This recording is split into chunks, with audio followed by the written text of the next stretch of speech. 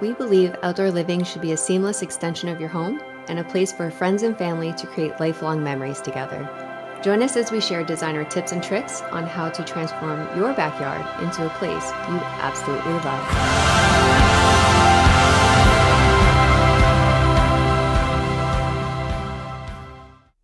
Hey, welcome back to Behind the Design. My name is Joshua Gillow with Master Plan Outdoor Living. And today, I'm going to teach you how to create the perfect backyard with 3 simple principles. Principles we use every day here at Master Plan Outdoor Living that we can create amazing spaces that clients use and find the most comfort in. So, the first thing we have to be thinking about when you're laying out a space is we want to be thinking of the furniture first. We don't want to design a whole space, lay it out, and then go and get furniture and find that the space is too small or heck, too big, and now it doesn't fit. So what you spent all that time and money on building doesn't even work for you. So the first thing to think about is laying the furniture out first. I know that goes kind of backwards to how most people think, but in your design, as you're laying it out, think about the ideal furniture that you want. Then lay it out, set it where you think it would be best, most useful for you, and then build your patios and decks around that. Now you can guarantee that that space is going to be big enough, but not too big, that fits all of those functions in there for you. The next thing I want to talk about, the second thing, is laying the space out. There are 3 zones that you must consider. The first zone is a space that you can grill. You can have a simple grill, that's a roll-out grill, or you can have an entire outdoor kitchen like you see here. It doesn't matter. Whatever your family needs in order to get outside and use the space when it comes to cooking. If you do big parties, more space. If you don't, it's okay. Simple grill is fine. So a place to cook food. The second is going to be a space to dine. You cook the food, now you can sit down and sit around your family, break bread, and enjoy time together. The third is going to be a lounge space. That's a space that after you're done cooking, after you're done eating, you can sit back, tell stories, play cards, watch the fireplace, watch your favorite sporting game, whatever it might be. Those 3 zones are critical for an outdoor space to be used all the time.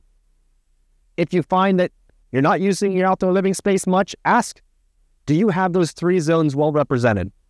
And if you don't, maybe you add one of those zones. But if you're laying out a space and you have a nice, open, clean slate to work with, think about furniture first. Think about the 3 zones, grilling, dining, and lounging. You need all of those. The final one, this is one of the biggest ones.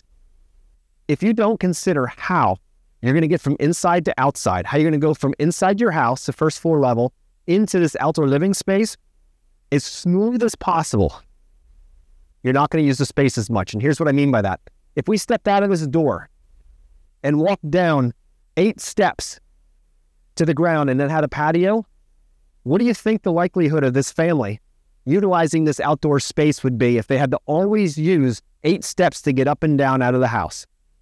It goes down. Over 30 years, we've watched this over and over again. The more we can bring the level of the outdoor living space up to the first level of the house, the more it gets used.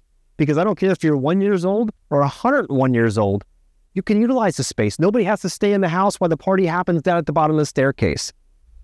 So first is furniture first. Make sure you're laying your furniture out before you actually have your floor plan of everything. Use it to create the floor plan for your outdoor space. Second, 3 zones. Make sure you got the 3 zones. So you have grilling, dining, and lounging, well allocated in the space. And the last is to make sure you have this beautiful seamless transition indoor to out. Those 3 things alone are going to absolutely catapult your outdoor living space into a space you're going to use more, and more people are going to come over, and it's going to be more conducive to daily, comfortable use. So if you need any help with this, reach out to us. This is what we do every day. mymasterplan.com is our website. Take a look. You'll see a lot of other examples of projects we've done just like this.